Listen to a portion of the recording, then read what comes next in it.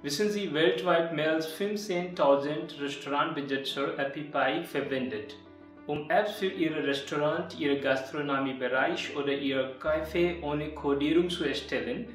Interessant ist, dass diese mobilen Apps nicht nur dabei helfen, einen Platz in den Herzen und Taschen der Kunden zu schaffen, sondern sie auch dazu beigetragen haben, ihren Umsatz zu steigern.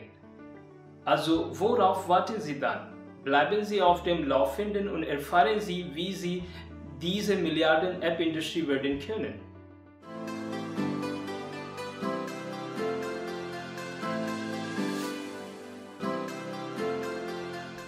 Hallo Leute, ich bin Kato von Appy Pie.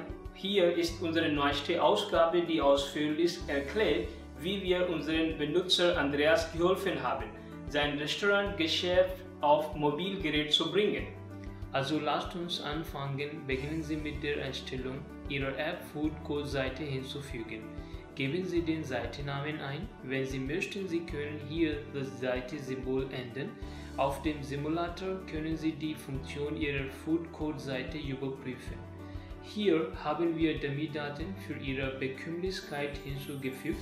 Sie können das Menü, die Speisen und Getränke, deren Preis usw. überprüfen. Beginnen wir mit dem Hinzufügen eines Restaurants zu Ihrem Food Code. Klicken Sie auf die Schaltfläche Restaurant hinzufügen. Klicken Sie dann auf Weiter zum Instrumental-Tafel. Wenn Sie sich in Ihrem Food Code Dashboard befinden, klicken Sie auf die Schaltfläche Restaurant hinzufügen. Hier müssen Sie wichtige Informationen angeben, zum Beispiel Name des Restaurants, E-Mail-Adresse, Telefonnummer und Adresse. Sie können auch kurze Informationen über das Restaurant im Abschnitt Zusammenfassung angeben. Wenn Sie Ihr Restaurant-Logo hochladen möchten, können Sie es über den Abschnitt Medien hinzufügen. Hier können Sie auch Restaurantbilder und Videos hinzufügen. Nun fügen wir einen Küchen hinzu. Sie müssen auch die Mindestbestellungsmenge für jedes Restaurant in Ihren Food Code App angeben. Wenn Sie alle Informationen eingegeben haben, klicken Sie auf die Schaltfläche Speichern. Sie werden zum Food Code Dashboard weitergeleitet. Klicken Sie auf Menü Verwalten, um ein Restaurantmenü hinzufügen. Hier können Sie auch ein Restaurant auswählen. Lassen Sie uns nun ein Menü für das ausgewählte Restaurant erstellen. Um ein Menü zu erstellen, müssen Sie eine neue Kategorie erstellen. Klicken Sie auf Jetzt hinzufügen. Geben Sie den Kategorienamen ein. Wenn Sie möchten, können Sie hier die Sortierreihenfolge aktivieren, deaktivieren, den Status ändern und ein Kategorienbild hinzufügen. Wenn Sie fertig sind, klicken Sie auf Speichern und Fortzufahren. Unter der Kategorie können Sie Unterkategorien sowie Produkte hinzufügen. Wie Sie sehen, füge ich hier direkt Produkt hinzu. Klicken Sie auf Produkt hinzufügen. Geben Sie den Produktnamen ein, wählen Sie den Produkttyp aus, geben Sie die Artikelnummer des Produkts an und wählen Sie aus, ob das Produkt bestellt werden kann oder nicht. Sie haben auch die Möglichkeit, den Bestand zu verwalten. Wenn Sie Ja auswählen, müssen Sie die Produktmenge eingeben. Falls Sie Nein wählen, müssen Sie keine Produktmenge eingeben. Geben Sie anschließend den Produktpreis ein und wählen Sie den Produkteinheitstyp aus. Wenn Sie möchten, können Sie eine kurze Beschreibung des Produkts hinzufügen. Sie können Produktbilder und Videos aus dem Medienbereich hinzufügen. Wenn Sie zusätzliche Optionen für Ihre Produkte bereitstellen möchten, klicken Sie auf Produktoptionen. Geben Sie den Produkttitel wie Toppings, Vorspeisen usw. ein. Wählen Sie Anforderungen aus Ja oder Nein. Eingebetyp mit Einzelauswahl oder Mehrfachauswahl und geben Sie die Sortierreihenfolge des Produkttyps. Bitte beachten Sie bei der Mehrfachauswahl, dass Sie die Grenze für die Auswahl festlegen können. Wenn Sie also 5 Elemente für die Mehrfachauswahl angegeben haben, geben Sie ausschließend Titel, Wort, Preis, sortiert Reihenfolge ein und wählen Sie die Preisart aus. Sie können auch weitere Zeilen hinzufügen, indem Sie auf die Schaltfläche-Zeile hinzufügen klicken. Wenn Sie fertig sind, klicken Sie auf die Schaltfläche Speichern. Sie werden auf die Produktliste in Ihrem Food Code Dashboard weitergeleitet. Klicken Sie nun auf Bestellung verwalten.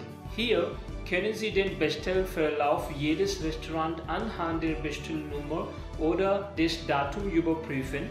Lassen Sie uns nun den Abschnitt Allgemeine Einstellungen Ihres Food Code prüfen.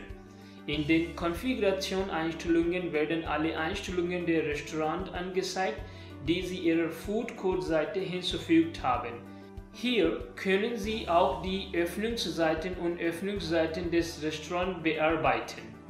Verschiedene andere Informationen wie Fax, Cloud-Drucker, SMS und Kontakt können ebenfalls in diesem Abschnitt aktualisiert werden. Wenn Sie fertig sind, klicken Sie auf Speichern, um die Einstellungen zu aktualisieren. Gehen Sie zu den Regeleinstellungen. Wenn Sie möchten, können Sie hier eine neue Rabattregel hinzufügen. Als nächstes kommt die Registrierungskarte Lieferung. Hier können Sie den Regelteil für die Lieferung auswählen, Sie das Kontrollkärtchen für die kostenlose Lieferung markieren. Wenn Sie eine kostenlose Lieferung nach Entfernung oder Betrag anbieten möchten, können Sie die Details in die entsprechenden Felder eingeben. Hier betrete ich 300. Wenn jemand eine Bestellung über 300 aufgibt, wird er sie frei Haus erhalten. Wenn Sie fertig sind, klicken Sie auf Speichern. Auf der Registrierkarte Steuer können Sie eine neue Steuer hinzufügen, indem Sie auf die Schaltfläche Neue Steuer hinzufügen. Klicken Sie können den gleichen Vorgang für das Hinzufügen von Miscellaneous Tests ausführen. Jetzt gehen wir zu Gutscheinen. Klicken Sie auf Neue Gutscheine hinzufügen. Geben Sie die erforderlichen Informationen ein und klicken Sie auf Speichern, um der App Food Code Gutscheine hinzufügen. Wir nun den Konfiguration-Einstellungen zurück. Klicken Sie auf Restaurant auswählen und wählen Sie Administrator aus. Bitte beachten Sie, dass nur der App-Administrator die Berechtigung zum Einrichten der anschließen können. Sie die Konfiguration-Einstellungen des Administrators überprüfen und aktualisieren. Geben Sie zu erweiterte Einstellungen und aktivieren Sie das Bereitstellungssystem. Gehen Sie jetzt zum Abschnitt Zahlungsmethode und Lieferung Abholung. Wählen Sie die bevorzugte Lieferart, geben Sie hier Lieferdauer, Abholdauer und Maximal Lieferdauer ein. Wenn Sie möchten, können Sie in diesem Abschnitt die Option Mindestbestellung bei Abholung anwenden und Appy Online-Zahlung bei Abholung aktivieren. Wenn Sie die Zahlung mit PayPal Express oder mit der Kreditkarte mit dem PayPal-Zahlung-Option oder mit der Kreditkarte über das Telefon oder mit der Kreditkarte mit der Stripe-Zahlung-Option akzeptieren möchten, können Sie das entsprechende Kontrollkärtchen aktivieren und die erforderlichen Informationen angeben. Wenn Sie fertig sind, klicken Sie auf Speichern und Fortzufahren. Gehen Sie jetzt zu den Spracheneinstellungen. Hier sehen Sie den gesamten Stand und Text, der aktuell in Ihrer Food Code App angezeigt wird. Wenn Sie möchten, können Sie hier den Text für die Spracheinstellungen ändern. Wenn Sie fertig sind, klicken Sie auf Speichern und Fortzufahren. Lass uns um Küchenabschnitt gehen. Hier können Sie neue Küchen hinzufügen, indem Sie auf Neue Küche hinzufügen klicken oder die vorhandenen klicken ändern, aktualisieren.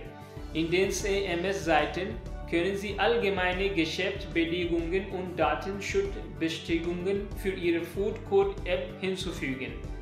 Gehen wir zum Abschnitt Benutzer verwalten.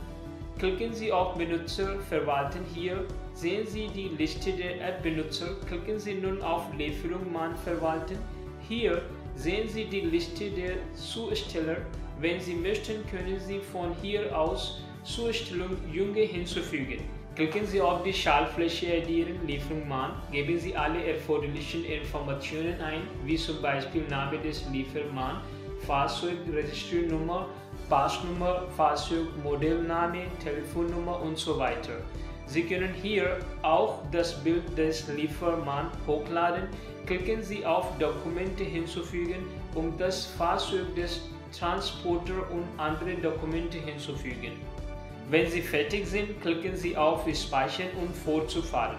Sie werden zum Verwalten Liefermann Dashboard weitergeleitet. Wenn Sie möchten, können Sie einen weiteren Liefermann hinzufügen oder den Status der vorhandenen Liefermann hier ändern.